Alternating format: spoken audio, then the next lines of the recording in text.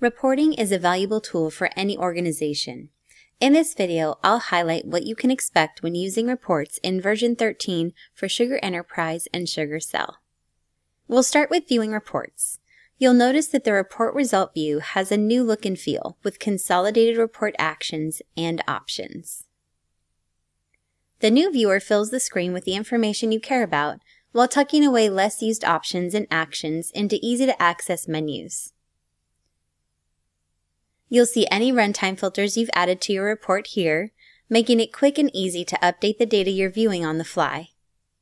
Make any necessary changes, click Apply, and you'll see a report update in real time.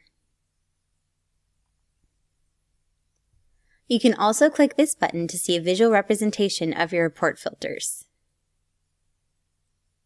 The actions you can take on a report are available in the top right within the Action menu. Here you can edit, share, duplicate, schedule, and so on.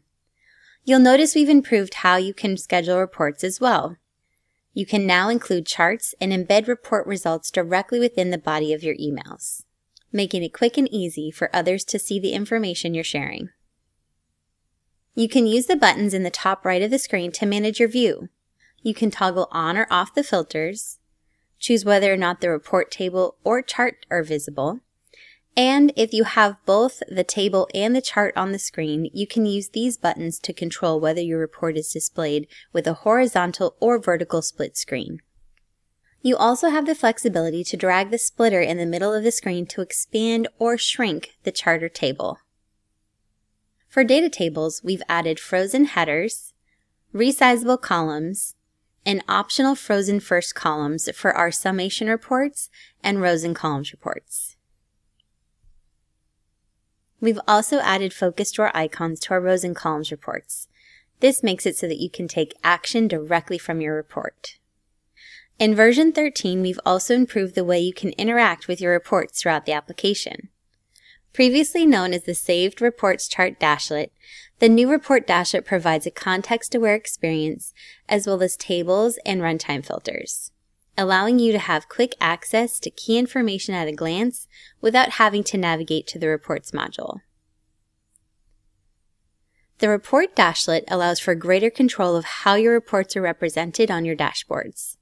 You can toggle the options for your chart, data table, and filters. The new sort options also allow for custom leaderboards that drive performance and leverage gamification. This new dashlet also allows you to select reports that do not have a chart associated, such as a rows and columns report.